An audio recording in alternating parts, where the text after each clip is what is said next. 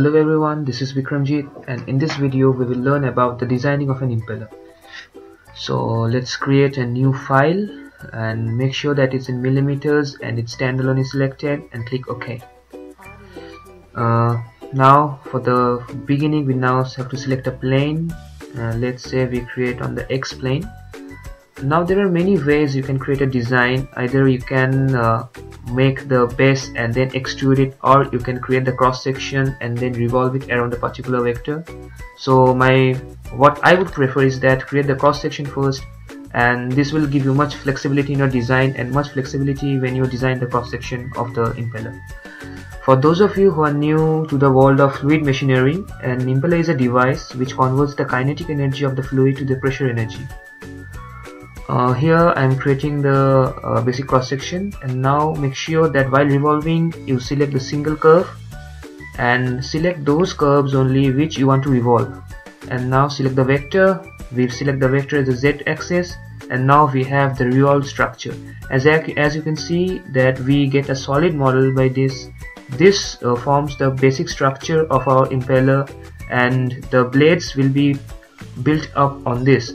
And as you know, an impeller is a casted material. So what I am doing is now we are making it part by part, but generally in manufacturing process this is a total casted part.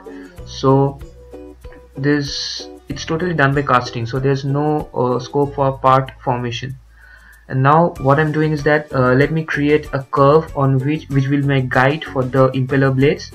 For now we select the curve on surface, and this is my guide. We use this guide to orient our curve, and now this gives us much flexibility, and now we can do it according to a design. But since we are not following a strict instruction, let me say you that this is a what we say hypothetical model, so you have flexibility in design. And now we select the flange.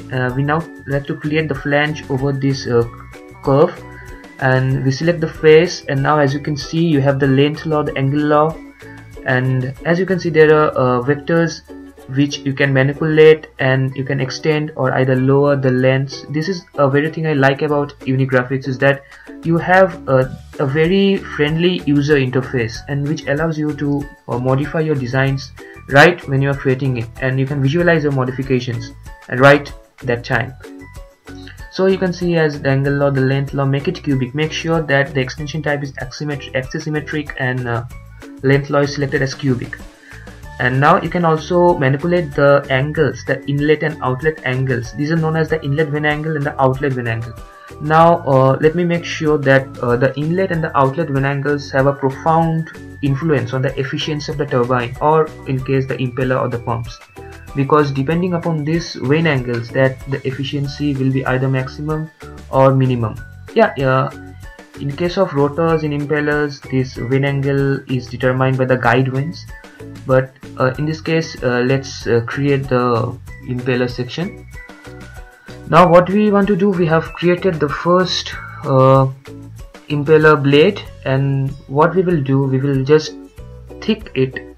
Like this is a simple plane, have very minimum thickness. So for the practical application we need a thick blade which can sustain the force, and which will actually impart the centrifugal force on the fluid particles.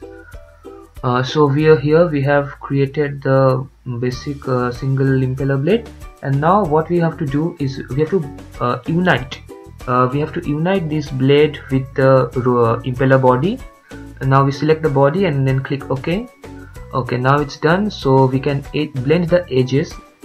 Make sure that blending the edges is very important, because this will relieve the stresses that is building up in the impeller blade.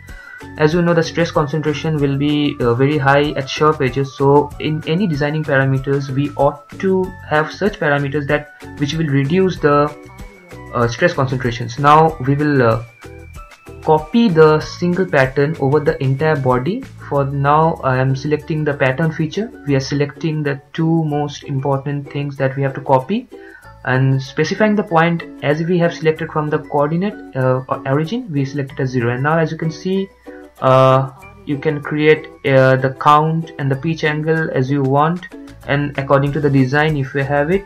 Here let's create 12 counts with a pitch angle 30, and let's see how it works. So preview, show result, and here we have this. So I think the number of blades cannot be as you want, because it also depends on the parameters and on the operating conditions of the pump. So let's make it 10, because 12 it's a bit clumsy and maximum of the flow area is covered by the 12 blades. So let's make it 10. And as you can see, an important parameter in designing of impeller is that, as you can see, the inlet, that is this side, the top, the small portion, the inlet, the thickness of the blades at the inlet is greater than the thickness of the blades at outlet. Why is this? As you know from the basic law of fluid mechanics, that the flow area should be constant. So inlet breadth into inlet area should be equal to the outlet breadth into outlet area, diameter, sorry. So this has to be maintained. And now we are extruding the front portion of it to create a hole. As you can see, that's very simple. We just click the upper portion, we created a sketch, and then extrude, then subtract from the main body. So this is our main impeller body. Now we can render it to give it a realistic look. In true shading, let me see, in the material library we have, oh, my computer's froze, sorry. From the metal section, this is actually made of casted metal. So let's see, cast stainless steel. Oh, okay, let me first select all of them. Then I select cast stainless steel. Okay, so here's my thing. This is my complete impeller set. So thank you guys for watching. Stay tuned for more videos. Thank you. Let it go, make my body go. Make our bodies higher and higher.